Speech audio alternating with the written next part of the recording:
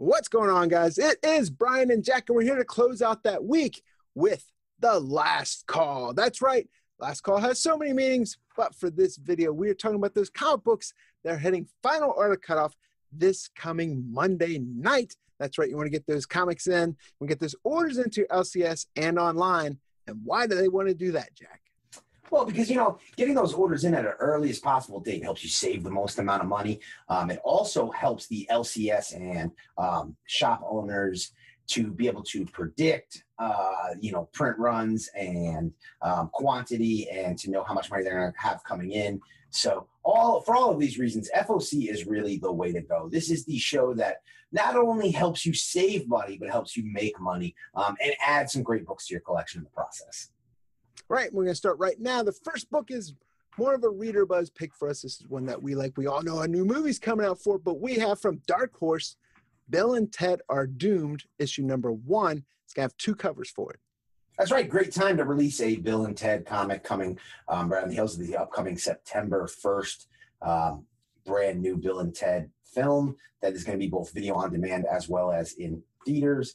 I think there's a lot of anticipation for this. Obviously, we're in a different global climate where, I don't think that the box office numbers are going to be what they would be.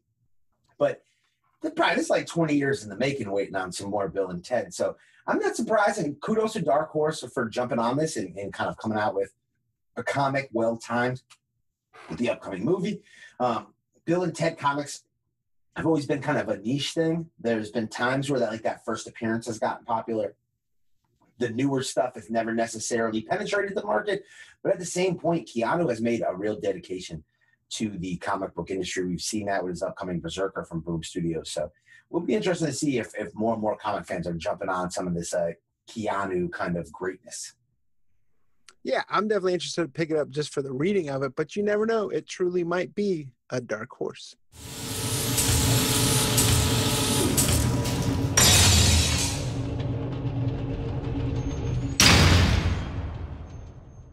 Switching over to Marvel for a second, we have Captain Marvel number 21. Now, we have talked about Captain Marvel the past few issues. This is a great arc. We have talked on this channel how, especially myself, was a naysayer, but I've been enjoying this title. But what we got going on in this issue, Jack? Well, here you're getting the conclusion of the storyline that's really brought readers back into the Captain Marvel book. And, a lot of people are going to point to Empire. I really think this is independent of Empire. I know this is an Empire tie-in, and certainly we're dealing with Kree storyline, so it certainly ties right into Empire. But, I think that we've shown, and we talked about this on, I think, the Bolo show when we were talking about, when Star came out, we were kind of hesitant. And then, the reader buzz, we listened to what you guys out there in the Simpleman Comics family are saying. So if you guys tell us, oh, no, you guys need to be reading this. Ruins of Ravencroft is an example of a series that I didn't read originally. You guys told me to read, and I've really enjoyed. And, Captain Marvel was another one. And once I jumped on and I started talking about it, Brian got on when the trade came out, and we both really enjoyed it. And I think that is kind of the key to organically building a character, is trying to get that reader buzz first. And whether it comes through secondary market success or just, genuine readers passing along word of mouth, it really doesn't matter. And then there was a little lull, right? We got done with that storyline around, 15-ish. And then suddenly no one was talking Captain Marvel for the last several issues. And then all of a sudden we get the first appearance in 18. 19 sells out, 20 is in demand, 21 is in demand. And this doesn't surprise me. I don't know how long it'll last, but I think you can ride this Captain Marvel wave for a while. And if you're already reading the series, and this is already one that you're into and you're collecting, this is why FOC is so important, because flippers are going to get in and out based on books that they think they can make some money on. And, if you're a regular reader, you want to make sure you're pre-ordering those books, FOC, getting those orders locked in. So not only are you reserving your copy for release date, but you're also saving some money in the process, especially if you've been a Captain Marvel loyalist this whole time. Don't let the flippers like me jump in and out.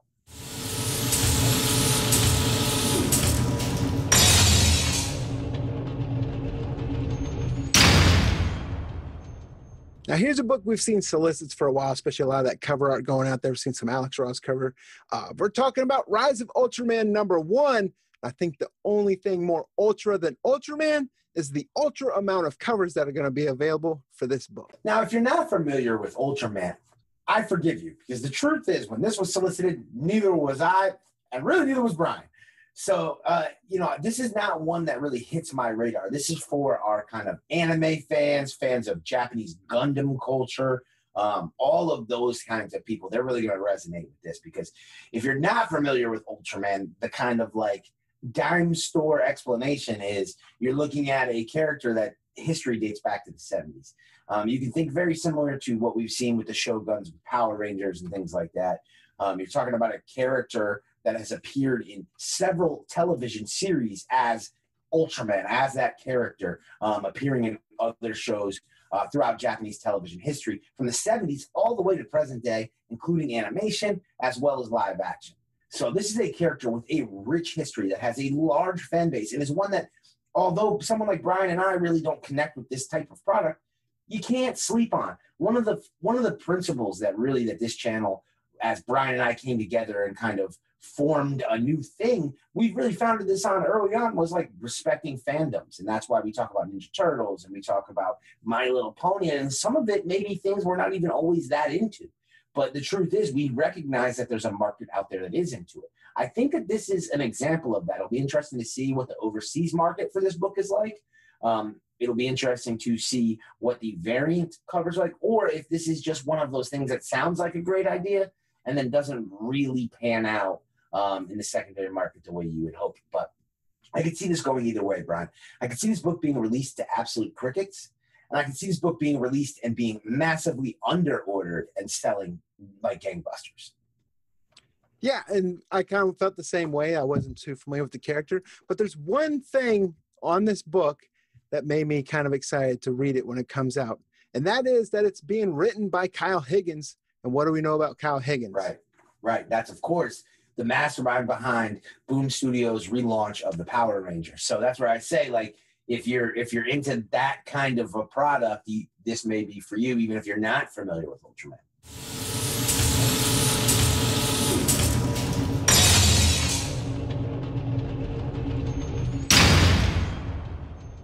So we're going back to back with Marvel, and this is another title a lot of people have been anticipating. And we're talking about that Web of Venom Wraith. We're combining Venom and that Donny Cates Guardians of the Galaxy goodness into one great title, right?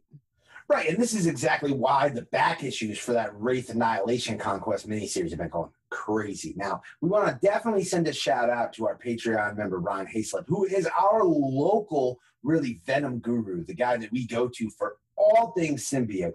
And he's been hot on this one for a while. And I really look at this and go, this is something to pay attention to. Not just, this is a reader buzz book for me. This is going to be great to read. But if you're sitting here really trying to make these Wraith Venom connections stronger, and you're a believer in the long-term value of Wraith as a character, again, this is why we talk about reading. Aside from reading just being great and fun and a great way to escape your day-to-day life situations, it's also, if you're an investor, it's a really good tool to use for investment purposes, because you're going to have a better idea of the validity of a Wraith investment long-term after this book comes out. I know my man Lucas Fashina from It's the Drunken Chat Son on the Mighty Mel V YouTube podcast and YouTube channel has been long advocating the connection between Wraith and Venom. And we've seen more and more people that I respect, like Ryan, like Lucas, have kind of made that connection. So seeing this one shot now coming out, I think this is going to be really popular, and I think it's going to have a lot of comic investigators doing their research.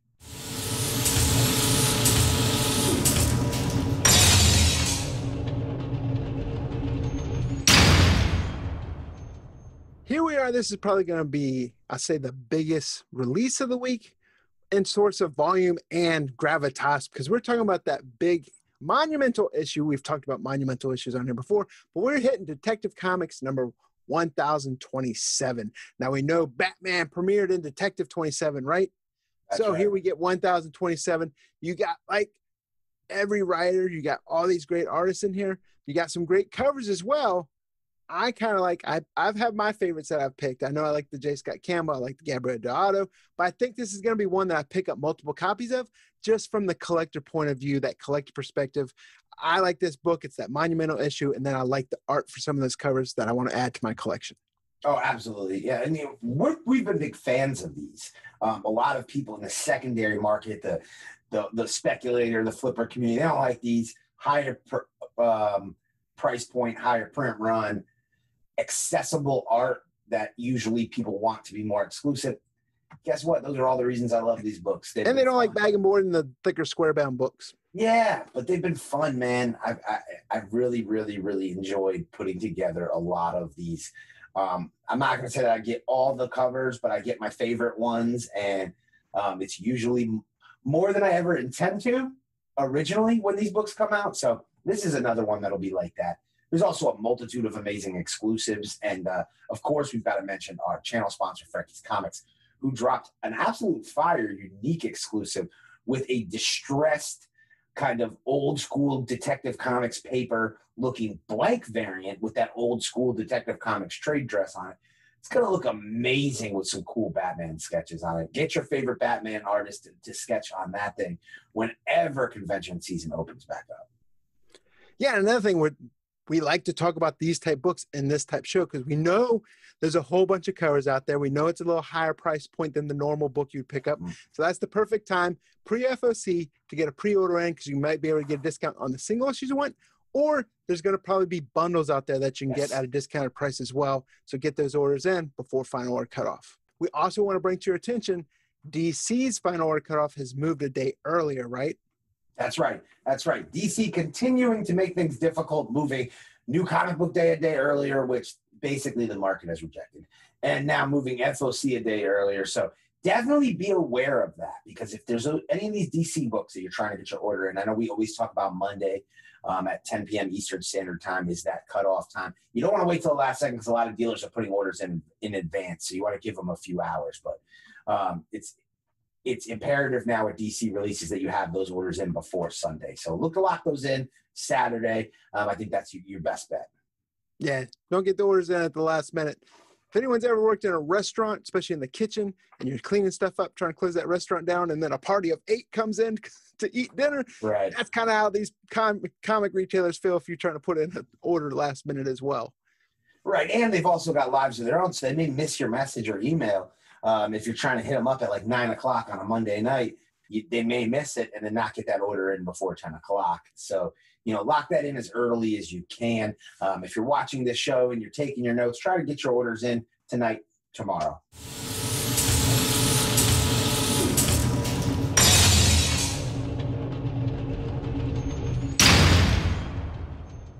Moving back over to Marvel, but we're going to a galaxy far, far away. We're talking about Star Wars with issue number 6. This one's on FOC. I've been a big fan of Charles Soule since he's been writing Star Wars.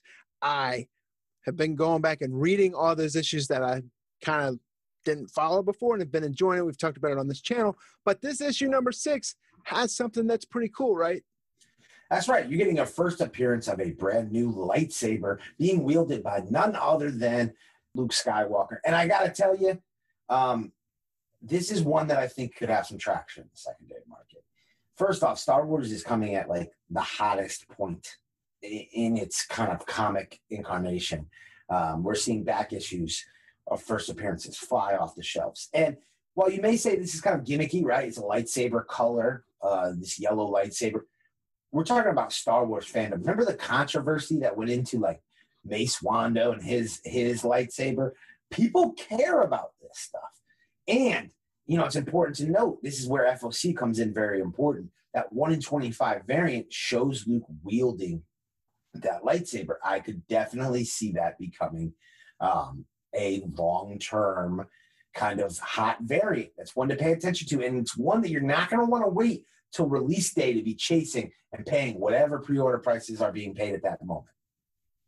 Yeah, I think it's crazy because just this past Bolo show, we had that John Tyler Christopher action figure variant. It had that old display case with all those old action figure type looks in there. This is one that we were talking about. Hey, you never know what could pop off. Here we have a 1 in 25 action figure with Luke Skywalker and that yellow lightsaber. I was talking about the telescoping lightsaber back in the day with the action figures. Here we get one with the yellow lightsaber. You never know how Star Wars fans are going to react. Great time for FOC. And the regular cover A is gorgeous as well. So far, we've talked about a lot of big 2 books, but this is also that portion of the show where we're talking about those indie books. That's right. This is the indie showcase section brought to you guys by Black Cape Comics at blackcapecomics.com. All the books we've talked about, especially the ones that we're about to talk about in the Indie Showcase, are available for pre-order at blackcapecomics.com. So if you don't have an LCS, you definitely get your orders in there. But the first one we're talking about is Hotline Miami Wildlife #1 from Behemoth Comics. That's right. Get ready for this trend to continue, Brian, because video game comics are here to stay. And if you're not familiar with Hotline Miami, you're looking at a game that's available on the Nintendo Switch platform that is a 10 out of 10 ranked game from video game rating websites like Games Radar and Stream and others. That's incredible. This is a game that has been very popular with gamers, independent produced game, and has kind of grown in momentum to the point that now we're getting a comic series. So we're getting for other forms of media. This is one to pay attention to because we also know that Hollywood is paying attention to these video game properties. So Nintendo Switch is certainly one of the kind of like platforms of the day. It's the one the young kids tend to be kind of gravitating towards. And I think that this comic has a chance. It's something to pay attention to. And I think we're going to see more of these video game properties popping up, Brian.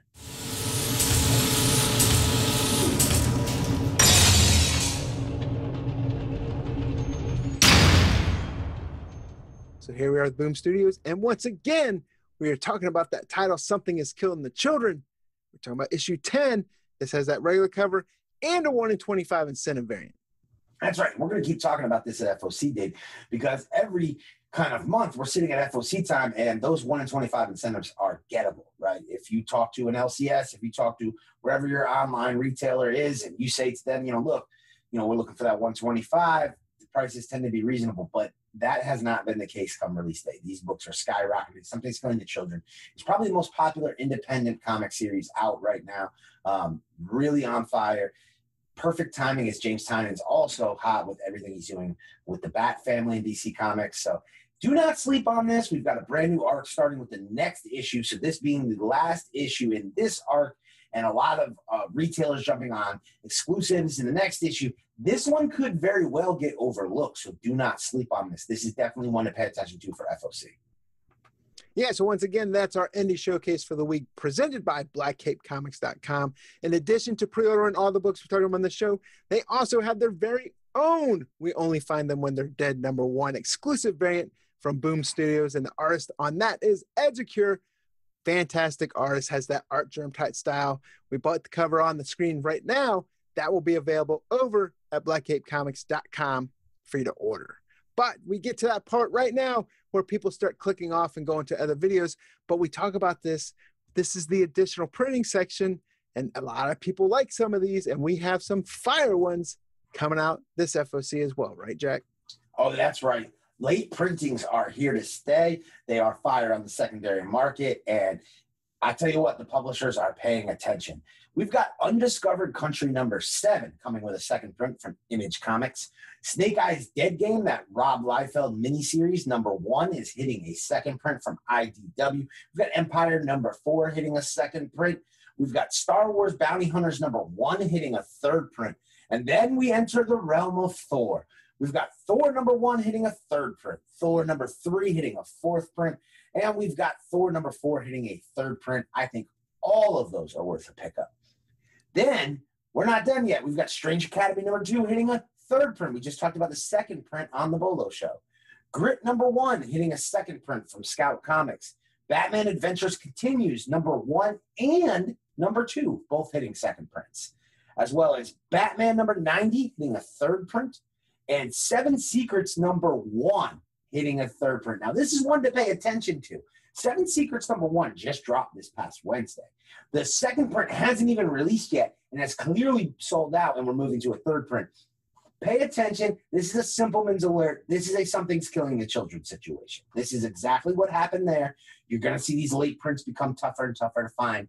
FOC is the time to get those orders in for those late prints.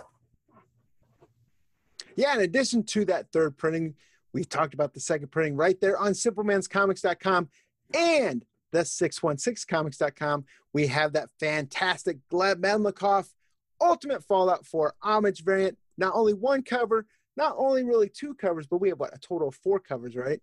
That's right, because we didn't just homage the second print, Brian. We also homaged the second print variant by Sarah Pacelli. So we came with 2 exclusive homages, homaging that great first appearance of Miles Morales on that 7 Secrets #1 second print.